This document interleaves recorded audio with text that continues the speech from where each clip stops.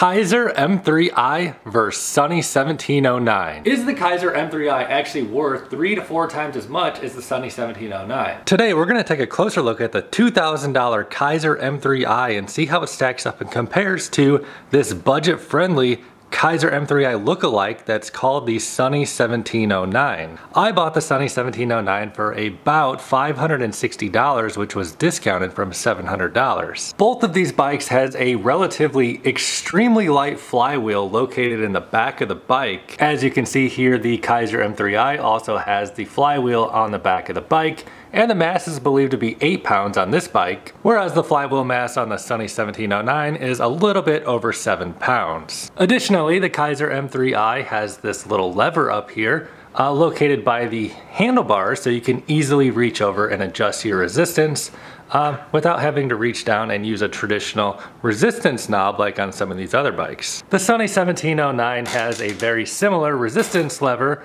although it is a little bit lower down and you do actually have to reach down to adjust your resistance. The Sunny 1709 has 14 levels of adjustment, and they do kind of click into position as you make that adjustment. As comparison, the Keiser M3i has 24 levels of adjustment, and it doesn't click into any particular number. And with so many similarities in the drivetrain setup, with the light flywheel located in the rear of the bike and the resistance lever being the same color, and it also moves forwards and backwards to adjust the resistance, one has to wonder, how do the drivetrains feel when you compare them head to head? After all, we are talking about the Keiser M3i costing anywhere from about 3 times to 4 times as much, depending on how much you can get the 1709 for. And in just a few moments here, I'm gonna hop on each of these bikes and compare them back to back, head to head, and share my thoughts and experience with you on what the max resistance feels like, what the mid-range resistance feels like, and whether or not you should actually spend 4 times as much money to buy the Keiser M3i,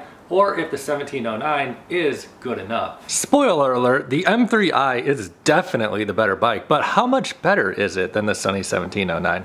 I'll answer that question in just a few moments, but before we do that, let me show you a few other key similarities and differences between these two bikes. Starting up here with the little mini display area, the Keiser M3i does have a display. On the Sunny 1709, there's also a very similar looking basic display, and this display gives you cadence, calories, and it also has your pulse, a heart rate monitor built right into the bike, but I have more on this in just a moment. Additionally, there is speed, calories, and time if you tab over, but one thing that we should note is there is no resistance number displayed on the 1709, and also there is no power output displayed on this monitor. Additionally, I should point out there is no place to put a tablet on the 1709, although you could definitely figure that out by attaching some sort of external mount, you know, like something like this. Taking a closer look at the Keiser M3i display, you can see that there is cadence displayed in RPMs as well as watts, your power output, which is huge, and also you can get your heart rate on this bike, as well as it also shows you the gear that you are on. You simply move this little lever right here, and it changes the gear from 1 all the way to 24. Also, the M3i gives you your distance in terms of miles or kilometers, depending on how you set it, and your time, and it also tabs back and forth and shows you estimated calories. If you're finding the information in this video helpful, please give me a thumbs up, and any questions or comments you have, please leave them down below in the comment section. And the bike that I bought here has this little tablet holder right up here that you can set your smartphone or a tablet on here. So really the difference in what these displays gives you is absolutely massive. The Sunny really realistically only gives you cadence. That is like the only important thing that this bike gives you. Whereas on the Keiser, not only do you get cadence, but you get your resistance number as well as your power output, which is absolutely massive. I suppose I should take a moment to point out the fact that neither of these bikes plug into the wall. Both the displays run on battery power, so you don't need an outlet to ride these bikes. And in case you missed it in my last video, the Keiser M3i also has the ability to connect up external devices, and you can run apps on here. So this will display also the same metrics that you see down there on the mini screen. As I'm beginning to lightly turn over the pedals here, you can see that the cadence is displayed as well as the power is displayed, and the gear that I'm on, I can change the gear just by moving the lever lightly here.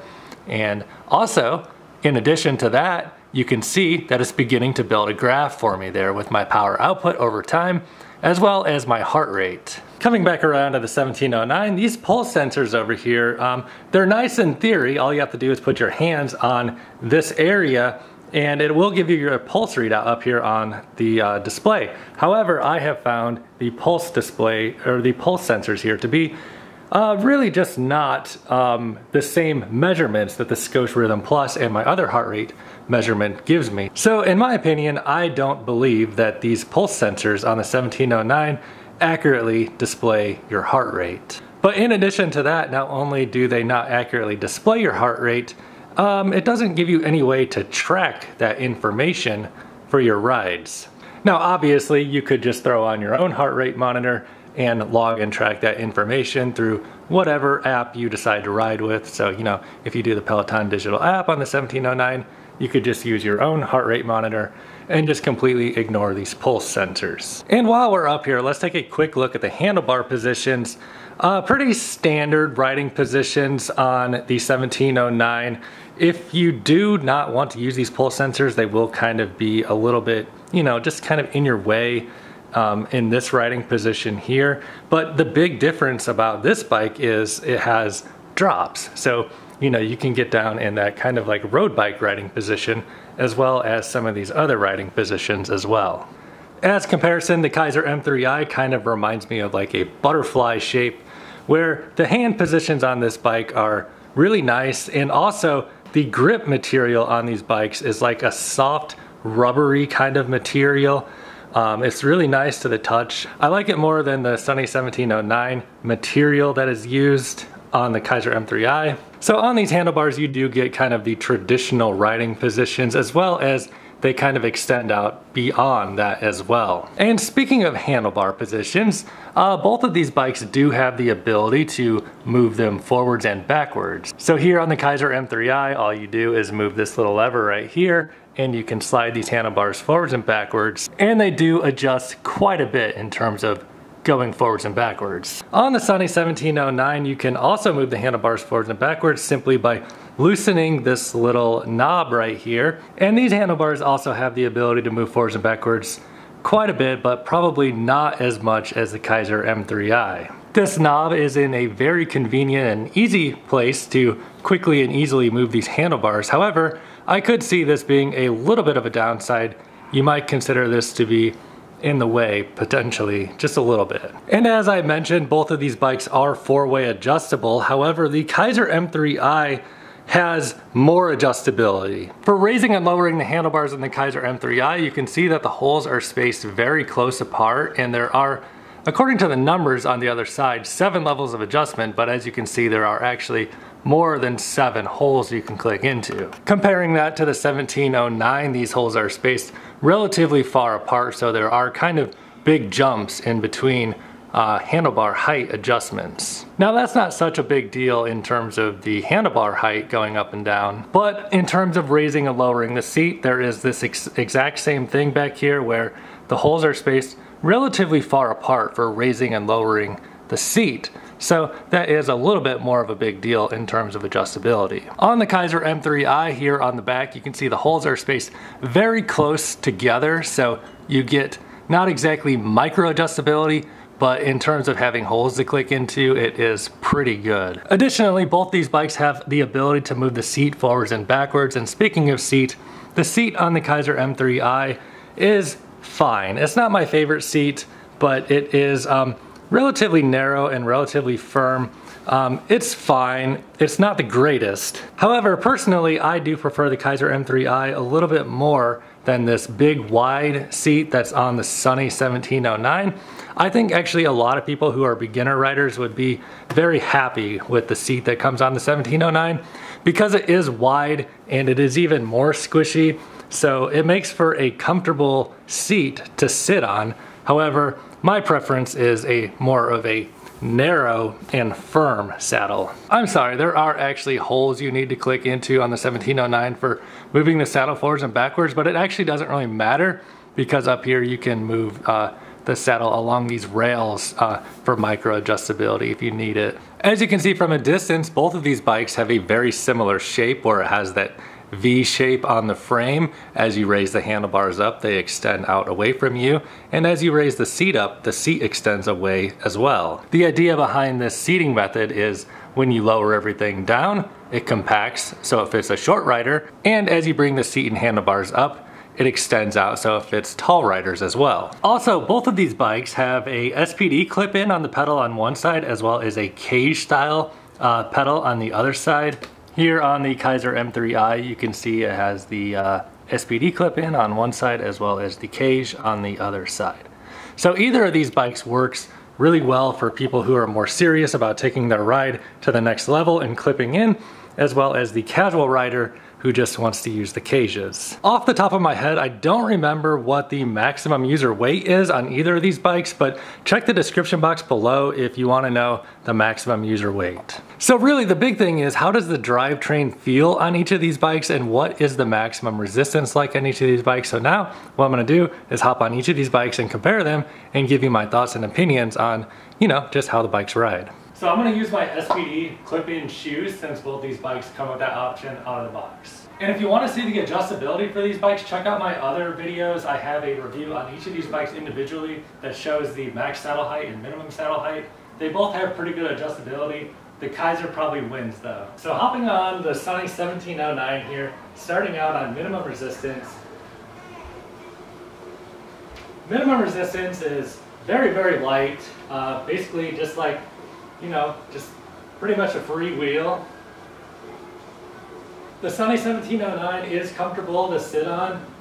It's a comfortable riding position. And adding on a little bit of resistance here. Let me check my cadence, right at about 100. And the pulse sensor on this thing, it's really just not that accurate based on my previous measurements. Just feeling the momentum in the flywheel there on medium resistance. Let me crank it back to a lighter resistance. So basically, it doesn't give me my metrics here, but like, I'm on 1 now. I know because I'm all the way up. 2, 3, 4, 5, 6. So yeah, you can like feel quite a bit of resistance come on by the time you hit resistance level 6. And momentum wise, it's fine, but let's hop over there and let me see how that feels in comparison. So hopping on over here to the Keiser M3i, clicking in on minimum resistance here. There we go. If you hear any squeaking going on down there, it's because the pedals on this bike need replacement or some oil or something. I bought this bike used and I think it is really used, like many, many years. This is a commercial grade bike. I get the feeling that this bike came out of a studio that got closed down probably this year. But anyway, moving along here. Resistance 1, which I can see because the gear up here tells me I'm on 1. Just kind of feeling it out here.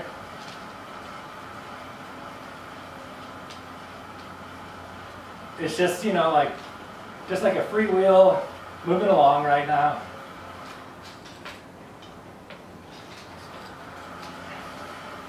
Let me add on a little bit of gear. So I'm at 8 right now out of 24. So that bike's out of 14, this is out of 24. So gear 8 on this bike.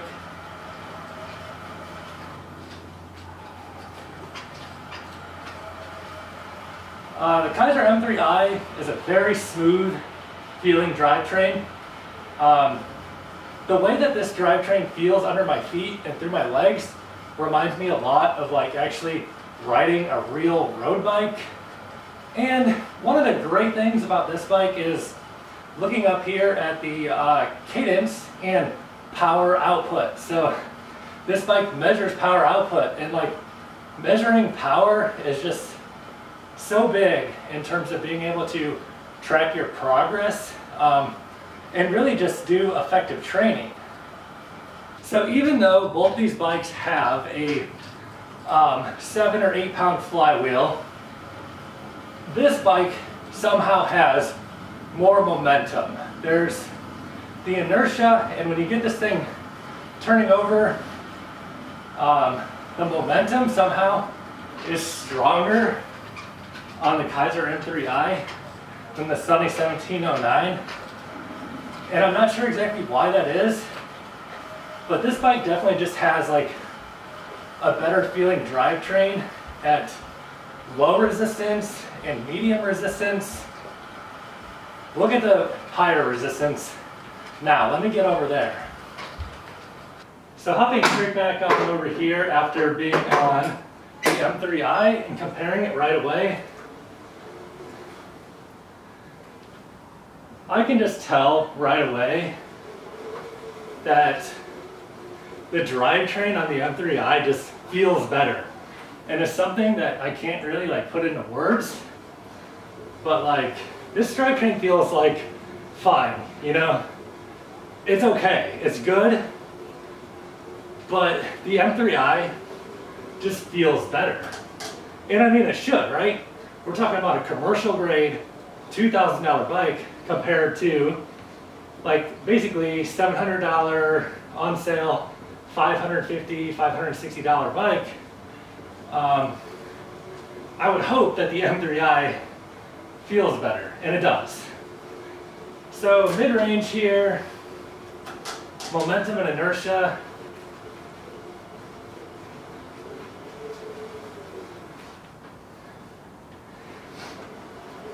So this bike, it really just doesn't give that same like road bike kind of feel back through like the pedals and the drivetrain in the same way that the Keiser M3i does. Now the Sunny 1709 is like fine. It's, for the price, pretty good. On low resistance and medium resistance, I do feel like I like the feel of the M3i at low resistance a little bit better than the way it feels on low resistance on this bike. You know, I already said that though. So now let me crank this bike up more towards the maximum end of the spectrum. So one thing I kind of dislike about this bike is you don't know what resistance number you're on, and I feel like with this thing clicking in, like it wouldn't be that hard to implement a way to give you a number up here on the screen.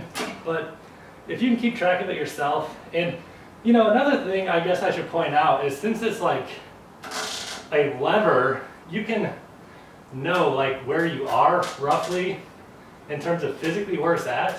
On like a resistance knob, turning a knob, like you're not ever going to know by turning the knob where you are. Whereas the lever, you can physically look and see where that resistance is.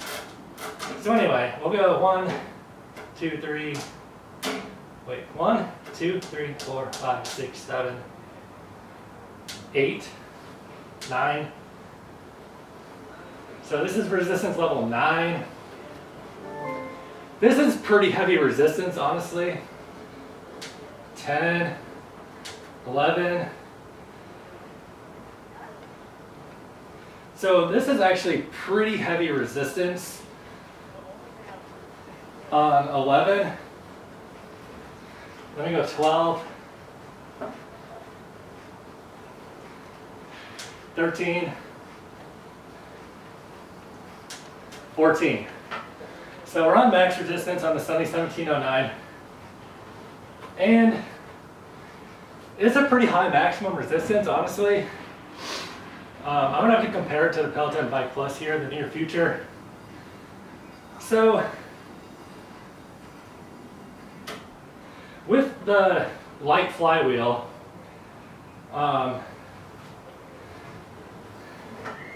you know, this bike actually feels pretty good at high resistance, max resistance. I wish it gave me my power output. So there's really no way for me to know what kind of power I'm putting out there. But what I'll do is I'll take a look at my cadence. So you have to be pedaling and it'll show your cadence. So I'm on max resistance, sitting down, and I can get this thing to about cadence of 36. So I mean, the maximum resistance on the 1709 is actually pretty strong. And the drivetrain, you know, for the price is honestly pretty good. Thinking that this bike costs like 25% or 30% roughly the price of the Keiser, the 1709 is actually a pretty good value in terms of getting like a look-alike Keiser M3i. But in terms of drivetrain feel, this bike's just not quite there in terms of how good the drivetrain feels overall. So hopping back on over here to the Keiser M3i, and yeah, like this bike just feels great. Like there's a reason why this bike has such a good reputation and why so many people love the Keiser M3i. And really, I mean, it's just a drivetrain feel. Like I kind of feel like I'm actually riding my road bike out on the road right now, whereas you just don't get that same feel on the Sunny 1709. So I'm on minimum resistance. Let me add on some resistance here. I'm on 10. Cadence is 110. Power output is measured at about 110. So cranking it up to gear number 13. Power output is 160. RPMs are now 90. And quickly that resistance comes on over here on this bike. Like I'm on gear 18 right now, and my RPMs are at like 50 with power output of 200. So let me crank it to max. So like now I'm on gear 24, which is max. And this bike has, for sure, a higher maximum resistance than the Sunny 1709. So honestly though, in terms of max resistance, the actual amount of resistance that the bike gives you, both of these bikes are really good. So as you know, I was just over there on the 1709, and I really couldn't get my cadence that high at a comfortable riding pace. You know, I was at like cadence of like 30 or so.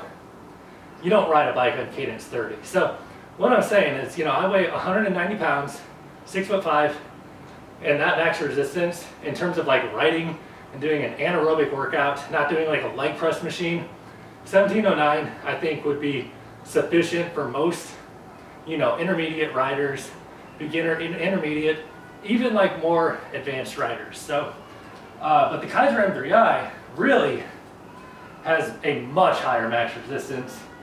And I know some people wanted to see how high I could get that maximum wattage up to in terms of like a sprint. I'm not sure if I'm quite warmed up enough for that yet, but I'll give it a try here in a moment. But I just want to put this one on max resistance and feel it out a little bit, go back to that one, and then I'll come back here and maybe do a kind of like sprint and see what I can get that number to. Okay, so yeah, gear 24 in the saddle, RPMs are at like 20. I just can't even turn the pedal. It's at like max resistance on the Keiser.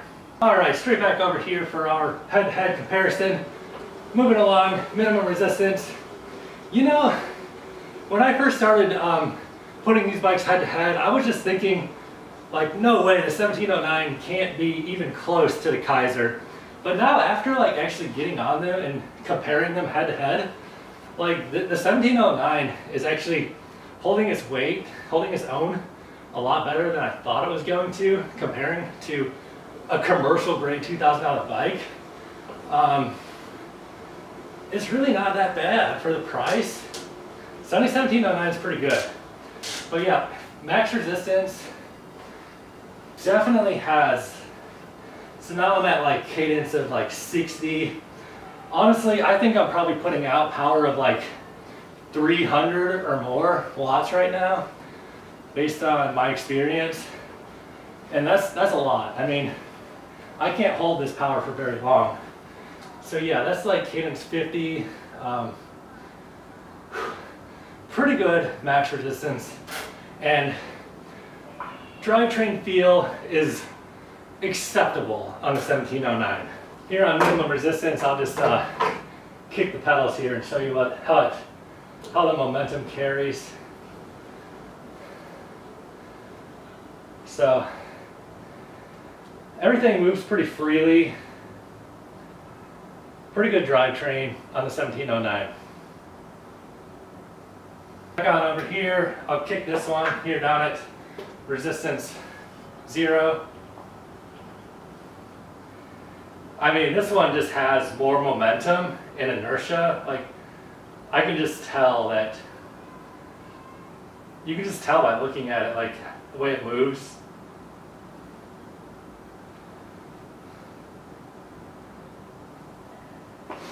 So I'm gonna hook up the M app here and then do a little max power test on this one. Now, this isn't really relevant, but I just know some people asked about it, so I'll give it a try. Okay, so what I'll do is I'll see what I can do maximum power on maximum resistance, which is not necessarily maximum power really, you know? Like, everybody's gonna find their own maximum power at different levels. So really, power is a multiplication basically of your resistance multiplied by your cadence. So when the resistance is high and the cadence is high, you're gonna have a really high power output, but it's really hard to pedal fast when the resistance is high, right? So, you know, it's kind of a balance, and most people, you know, you'll probably get that maximum power at like a medium resistance, but let's see what I can do here in terms of, yeah, numbers. Wattage output. Cadence is 100, and I'm recording this all on the graph, which I'll show you here in just a moment. So let me just push like 300 watts. This is about 320, 300. Back it off. All right, got a little spike on the graph there. That looks pretty cool. Look at the graph on the M3i. So kind of like what I'm thinking right now is like, if the Keiser M3i is like your dream bike, it's like what you want to have, but you can't afford it, the 1709 might make sense to get your foot in the door, and, you know, maybe down the road when you can actually afford it, then you could sell the Sunny 1709 and then buy the Keiser M3i. But the M3i is definitely the king of these two bikes. All right, so let's push. That's 450, 450 watts. I don't know what the resistance was on for that one actually. So now what I'm gonna do is just crank it all the way to max and get out of the saddle and just see what I can put down for an instantaneous burst. I'm gonna get the pedals cranked up here.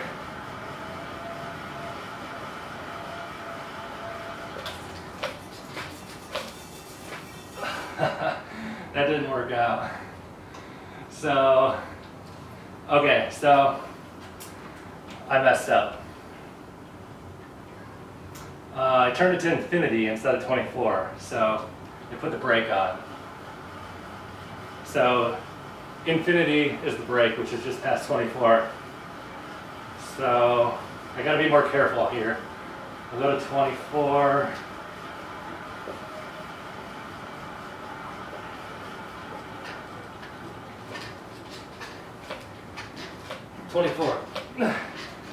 Cadence is 63, 62, 64.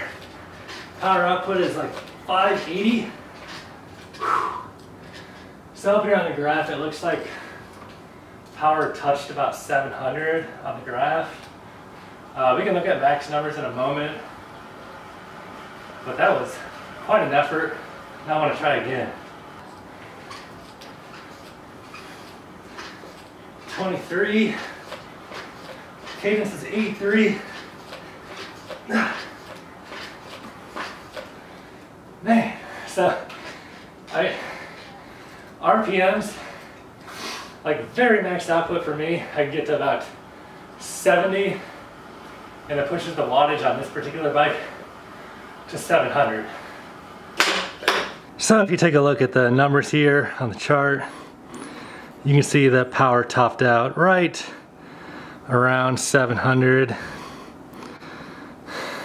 So yeah, looking at the metrics here in the post-ride, on this little vague chart, you can see that, I don't know, power kind of falls between 600 and 800 there at like my max outputs, so just like over 700. And as you can see, the corresponding cadence there drops down significantly, like way down, when I tried to do those pushes there on higher resistance.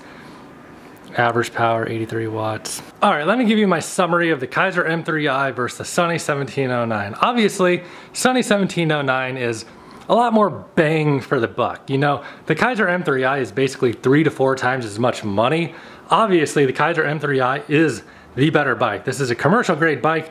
You find this in studios and gyms. This thing is meant to last for years and years, and it can be ridden a lot, and it can hold up to many rides by many users. Sunny 1709, this is, you know, your at-home fitness bike, and it's pretty good. It has a pretty good maximum resistance. Drivetrain feel is pretty good. M3i definitely has a better drivetrain feel. The M3i to me feels a lot more like a road bike. It simulates like just the way the power transmits through the pedals and the crank arms, and just the way you feel when you're riding the Keiser M3i is a lot more reminiscent of actually riding a road bike. Both of these bikes are 4-way adjustable, and they are both comfortable bikes to ride. I was a little bit nervous buying each of these bikes, the way they have that V-shaped frame to them. I thought that they might kind of get me too stretched out and I wouldn't be comfortable on them, but that's not the case for either of these bikes.